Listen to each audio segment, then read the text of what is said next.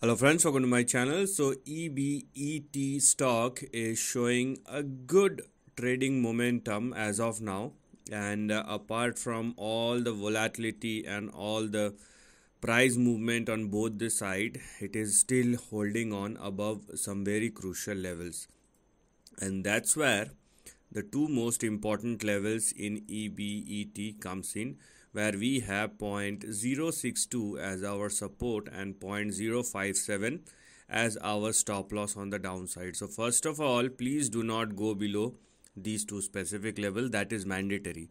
And below 0.057 a downside may start, and if you are looking for an upside, then the stock must continue to sustain above 0.062 or more.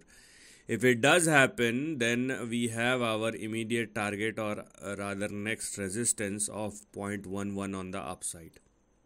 Okay, so basically what is active is this section. If you want to go beyond that, then wait for the breakout to happen above 0.11 or more, in which case the extension may push EBET towards 0.14 or even 0.34, but these are conditional levels and will only get active once the stock started sustaining above 0.11 or more, right? So basically focus on this section, and if there is a breakout, this range will get activated. And as I told you, this is a trading swing, which means levels are not sustainable, and if you are looking at the overall price chart, it is on the downside.